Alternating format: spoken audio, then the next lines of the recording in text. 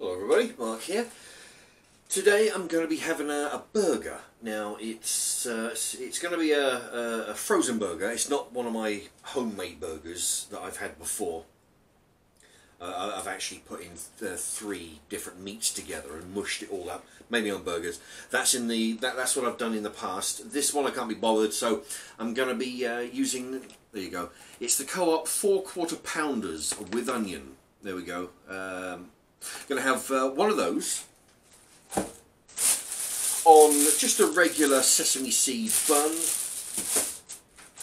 with bacon. Let's see, 7 slices in this. This is smoked rindless bacon. I normally get smoked. You know, it's a little bit. I find it a little bit more flavoursome. Going to put a boy, excuse me. I'm going to put on a slice of cheese on there, and if I don't know yet, I'm sort of thinking I might put one of these sliced up gherkins in there, perhaps. It's going to be a pretty solid burger though, but maybe put one of those in. Okay, so what I'm going to do these in the air fryer. So let me see. I think it says in there I've got to cook it for 25 to 27 minutes in the air fryer or in a fan. So I'll put this in for 10 minutes. Then I'll add the bacon, and then hopefully they'll both be finished together. There we are. One burger. I'm going to put it in for 180 for 10 minutes. Tell you what, I'll put it in for 15 minutes. Okay, so when that's done, I'll put the bacon in, because the bacon will take approximately 10 minutes. And yeah, that's right. And that's how we get them both to sort of stagger the times so they both finish together. And then, right, what I've got 2 buns. I'm going to make 2 burgers, but only one at a time. So, bloody tripod. Alright.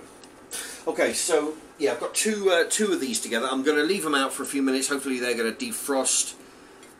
They're pretty, they're starting to get a bit soft now. Okay, and then what I'm going to put them under the grill so they'll brown off and they'll be toasted. Next step, I've put the burger's been done for about 15 minutes. I've put 2 bits of bacon in there, and I'm going to put the whole lot back in for another 10, which will mean the burger's been there for about sort of 15 or so by then, and the bacon will be on for 10, so that's all it takes. Right, I'm going to be cutting up the gherkin into slices, and I've got the bun here. I've cut it in. It's still pretty solid, but I've cut it in half. I'll put that in the grill to brown shortly, you know, nearer the time. I might even put, let's see, yeah, I'm going to do these at an angle here. Yeah, what is it? There you go. You can either do them in little coin shaped slices or long ways. I'm doing these at an angle. There you go, just as a point of interest. There you go, so they're sort of, you know, like that. They'll cover the burger nicely.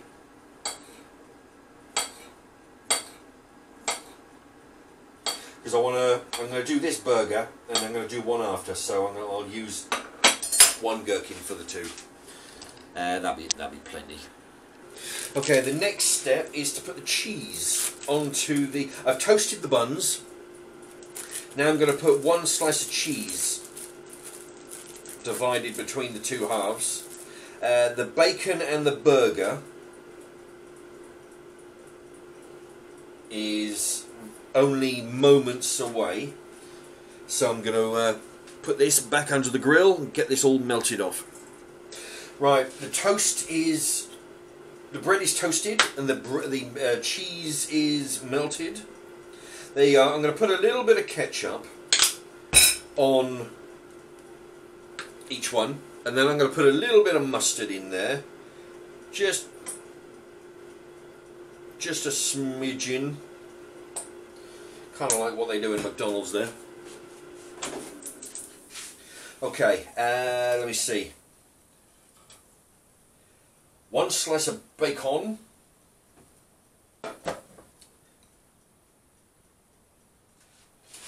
few gherkins, there we are. Now, next step's the burger, nice and brown. Put that on the top. Okay. Another couple of gherkins. The other bit of bacon.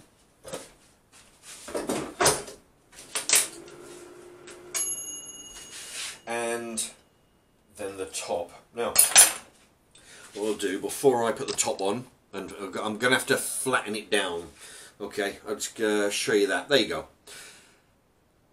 Toasted bun, bit of cheese, ketchup, mustard, bacon, gherkin, burger, gherkin, bacon, and then cheese, ketchup, mustard on the top of the bun.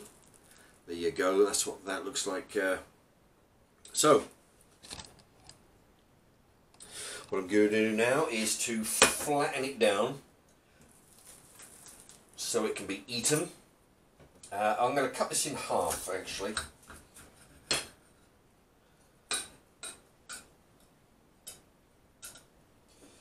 you go. Tell you what, that mustard smells good. There you go. Alright, that's what it looks like on the inside. Very nice. Okay. And here we go. I'm going to give it the taste test.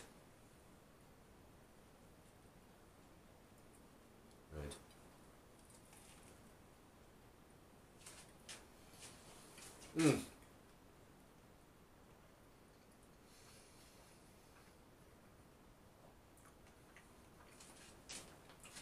Very nice. The mustard really works with the burger.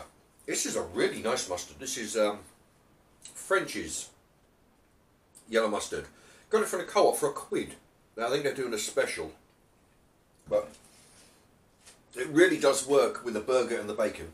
The gherkins, of course, very nice, gives it a crunch.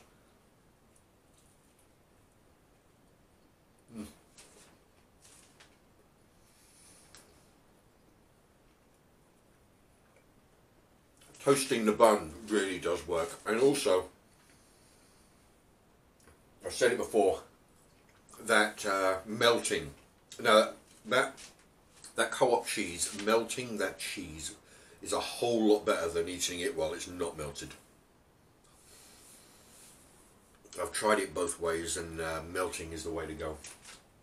But yeah, there you go, that's what that looks like. It's a very good burger.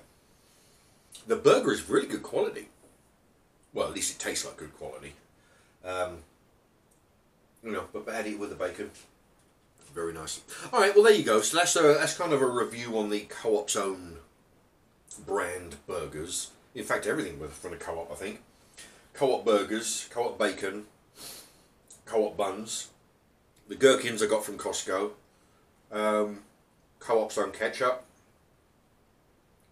And the mustard's not Co-op's, but I bought it from Co-op, so you know. There you go. So anyway, I'm going to come over here, do the usual over there, and thank you for watching.